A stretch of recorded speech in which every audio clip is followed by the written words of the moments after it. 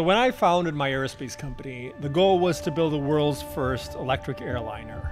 What I realized along the way is that in order to transform air travel, we need to rethink, retool the industry that builds planes. We can't build 21st century technology using late 20th century processes. And today I'm going to try to answer a question that I've been wrestling with my entire career. First as an academic on aerospace product development, and for the past 5 years as running this company. Why are we not seeing the same rate of progress in commercial airplanes as we are in other tech? And what can we do to fix that? We're living in this age where we're seeing this accelerating rate of technical progress all around us. Take cars. In the last decade, we've seen electrification, connectivity, ride sharing, and now driverless cars. In the space industry, we've seen reusable rockets, space tourism, the first private manned space flights, satellite internet, and an overall tenfold increase in commercial launch activity. But in this same time frame, we haven't had much new to show for in the world of commercial airplanes. Go to the airport, like I am. The newest airplane you'll see is the Airbus A350. It's now a decade old. Its US counterpart, the Boeing 787 Dreamliner, came out 17 years ago. It's the last clean sheet airplane to be designed and built in the US. And these are our newest planes. The much more common aircraft, the narrow bodies, are much older. The Airbus A320 is a 1980s design, and the 737 original design is from before the moon landing.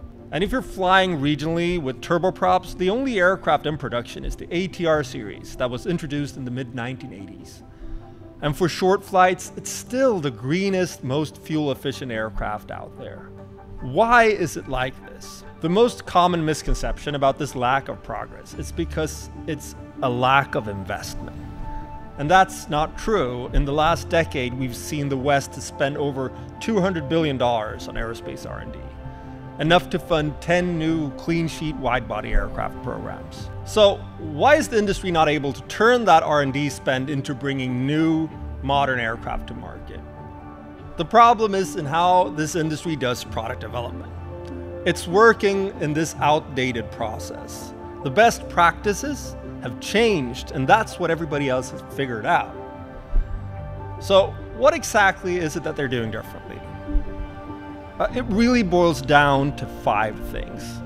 5 principles of modern product development. And if we only change these 5 things, we will see very different results. And that's what we're going to be talking about today. These principles are the foundation of their success, and if aviation embraces them, the results could be transformative. The first principle is simple but powerful: iterate. Iterative design is based on the idea that feedback beats planning. In the past decades, we've built analysis tools that previous generations could only dream about. Modern tools such as CAD, CFD, digital twins, Industry 4.0 lets us predict, simulate, forecast like we've never done before. But the paradox is that this hasn't led to improved productivity. Instead, bringing aircraft to market costs more and takes longer than it ever has in history. I think it's just become too complex. It's led us to analysis paralysis, and we started becoming uncomfortable with risk and uncertainty and just the general chaos of building aircraft. And we start forgetting what it's like to be building things. For something as complex as an aircraft, the cheapest and fastest way to understand what you're building is just to build it.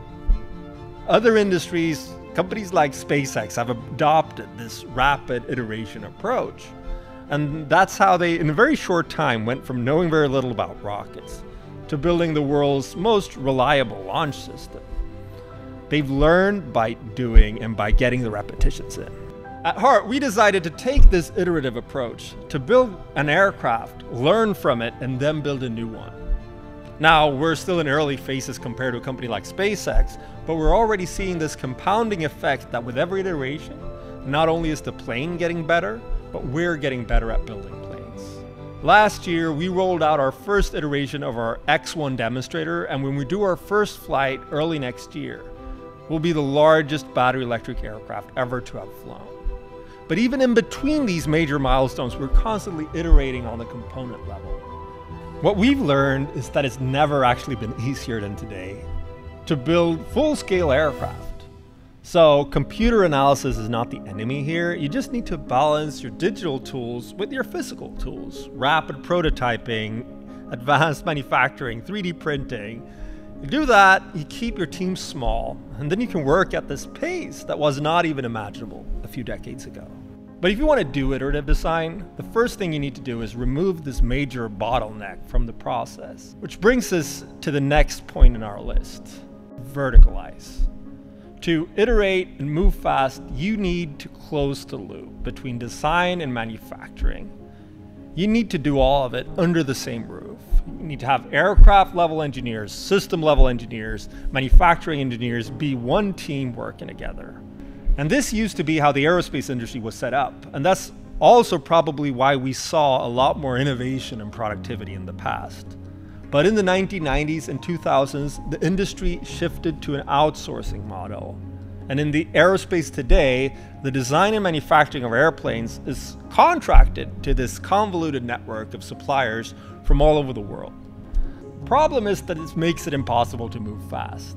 As every time you change the design, you have to have outside meetings, you have to have new negotiations. You basically have hundreds of different teams that are working on the same product, and still nobody's really seeing the big picture. That's another lesson that these new wave companies have understood. So Tesla's built the world's most profitable electric vehicle by building everything in tandem. The product, the components, and the factory, the machine that builds the machine. So at Heart, this is what we're aiming to do as well. We built our first demonstrator aircraft, the X1, from a small footprint prototype manufacturing facility, designing both the aircraft and the tooling ourselves. Having the same team thinking about both design and manufacturing makes it so much easier to optimize these things together. And you can keep this tight leash on your production so that you can control quality, traceability, conformance, and all those things that are especially important for the aerospace industry. But you can't build everything in-house. You still need a supply chain, and that brings us to the next number on our list. Number 3, commoditize. Technical breakthroughs happen when hardware becomes commoditized. Unfortunately, that's not how the world of aerospace is set up today. The components come from this expensive, specialized supply chain that's siloed off from the rest of the industrial machine. This model doesn't scale, and it's another lesson that other industries have learned. So when SpaceX started building rockets, they didn't turn to the expensive, radiation-hardened, but antiquated electronics of the space industry. They used mainstream consumer electronics. And when Tesla built the first electric cars, they were using lithium-ion batteries coming from the laptop supply chain. Today, the obvious place for the aerospace industry to look is the automotive industry. They're making high-quality components at much larger volumes at a fraction of the cost. We're already seeing this in companies like Garmin that got started making components for cars and boats. And when they got into the aerospace industry, they were able to build much better product at much lower price. But commoditization is not just for electronics and avionics. It's also the right lens to understanding electrification. Electricity is the most commoditized form of energy transfer. Batteries are the most commoditized form of energy storage, and electric motors are the most commoditized form of doing mechanical work. That's why electrification has transformed all modes of transportation. Everything from our scooters, our bikes, our cars, our boats, our trucks, our buses, because they're surfing this wave of a commoditized common supply chain. Meanwhile, the aerospace industry runs on jet engines, which is the most niche form of propulsion out there, and uses jet fuel, which is the most niche form of energy storage. So this requires this specialized ecosystem to support and maintain, and maybe that's manageable for a place like LAX, but for regional remote airports, this becomes a big deal. So what could commoditization mean for aviation? Take the Tesla semi-truck. It's roughly the same size and power level as a 30-seater regional airplane, but because it's using this commoditized supply chain, it's about 100 times cheaper to produce and about 100 times cheaper to operate. This really shows what's possible and the type of headroom we have to reduce costs in aerospace. And that's why we need electrification in aviation to reduce the cost of air travel. So, and while commoditization can transform the cost and the scalability of hardware, it's only half the story. Because once the hardware is in place, what really defines performance, safety, and even certification isn't the metal or the motor, it's the code that runs it. And that brings us to our next principle: write your own software. Aircraft today are computers on wings. And the big challenges this industry has had in the last decade has not been from hardware, but from software. Today, software is what defines quality, safety, reliability, and even certifiability. It's by far the most important thing to verticalize. But still, most aerospace companies do not control their own software stack.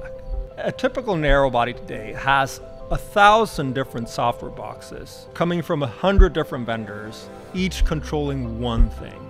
You have one box to control the landing gear actuation. You have one box to control the wing de-icing system, and so on and so on.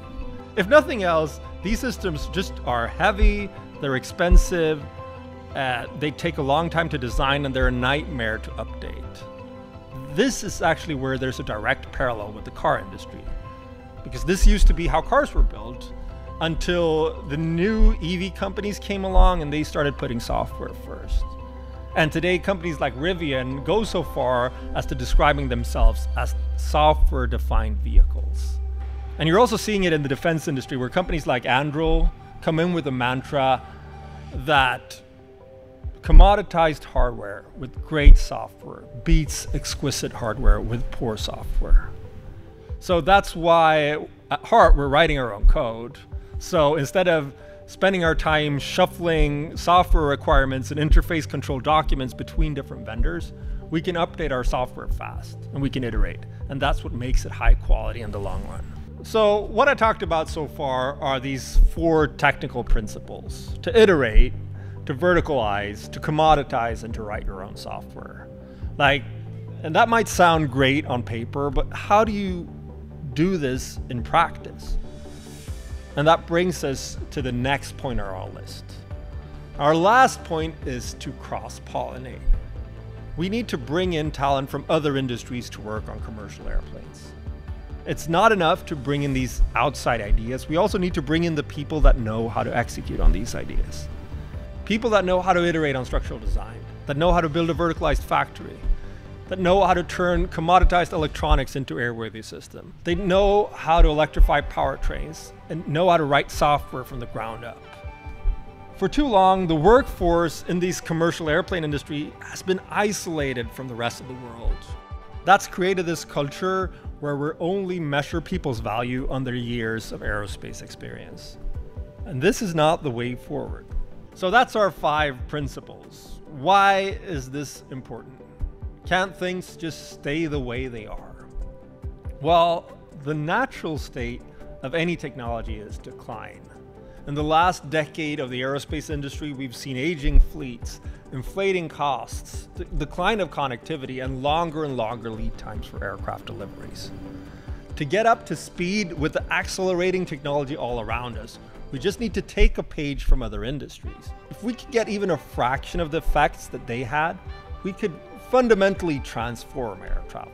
We could restore connectivity to thousands of communities that have lost service, and we can create this new era of cheap, sustainable, everyday air travel.